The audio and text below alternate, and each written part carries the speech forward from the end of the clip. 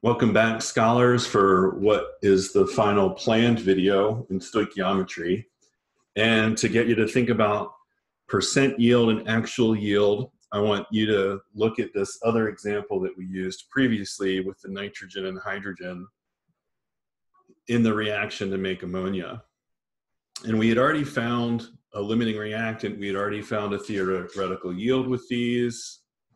And the important thing to realize is that reactions don't always go according to plan. Many times there might be other things that could occur at the same time as the reaction we're interested in. And those side reactions can take away from the amounts of reactants that we have. They can reduce the yield of the product that we actually form. When that happens, we make less than the theoretical yield for what we would predict based off of the balanced reaction, because some of that mass, some of those reactants are actually forming different products than the one we're interested in. In those cases, those smaller amounts of products are called actual yields, and the actual yield of a product is never more than the theoretical yield of the product. The theoretical yield is always going to be the most product we could possibly form from the given mixture of reactants. But the actual yield could be the same as the theoretical if there are no side reactions, but typically it's actually less than the theoretical yield. The key here is that the theoretical yield is always calculated based off of the amounts of reactants that we have mixed together, whereas the actual yield is always measured. We can compare the actual yield to the theoretical yield by using something called a percent yield. And so from the reaction above, the theoretical yield is 24.3 grams of ammonia. But if we only recovered 20 grams, what's the percent yield? We always put the actual yield over the theoretical yield to find the percent yield. So our 20 grams that we recovered divided by our 24.3 grams, that is our theoretical yield, times 100% gives us our percent yield. And recall that a percent yield must always be less than or equal to 100%. Because the actual yield is always less than or equal to the theoretical yield. So 100% is the maximum it can be.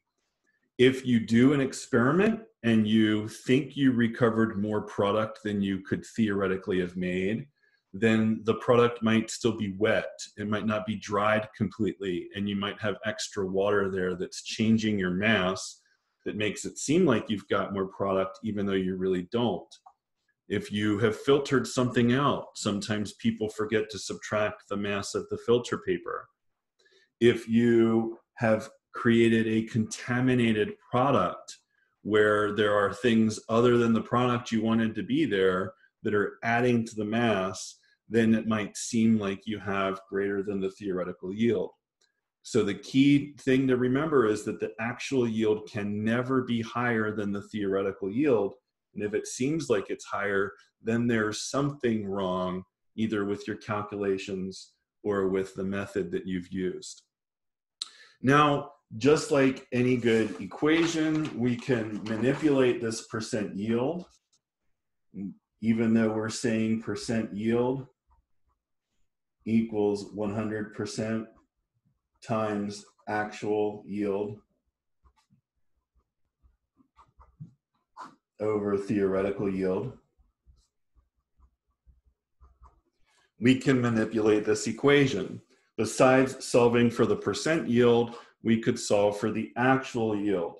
If you know the typical conditions that are used in a reaction, and you know what the typical percent yield is, then you might say for that same reaction, under different conditions, the yield is 60%. If our actual yield, if our theoretical yield is still 24.3 grams of ammonia, what is our actual yield of ammonia? Notice that I wrote 60% as 60 over 100. that let me write it as a percent without writing it as a decimal, but it still means the same thing. To solve for the actual yield, you have to multiply the percent by the theoretical yield. So 60 times 24.3 gives 14.58 grams of ammonia, which of course with 3 sig figs would be 14.6 grams of ammonia.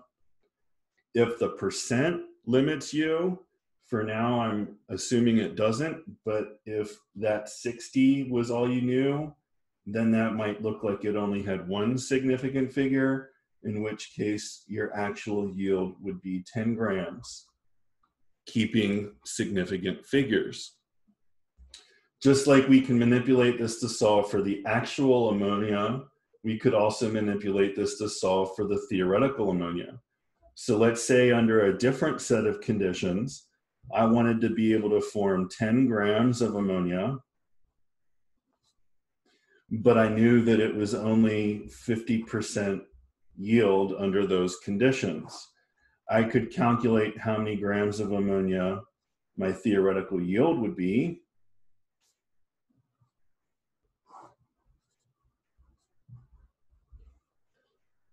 By multiplying both sides by x and dividing both sides by 50%.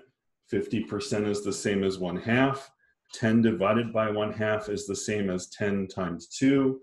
So my theoretical yield of ammonia would be 20 grams. And the advantage of this approach is that then once you know your theoretical yield, you could work backwards to figure out how much reactant you needed. And from the 20 grams of ammonia, you would calculate grams of nitrogen and grams of hydrogen. And that is what you would then mix at those conditions where you knew you only had 50% yield. So this equation for percent yield, you should be able to manipulate, and you should be able to solve for any of those three terms in the equation.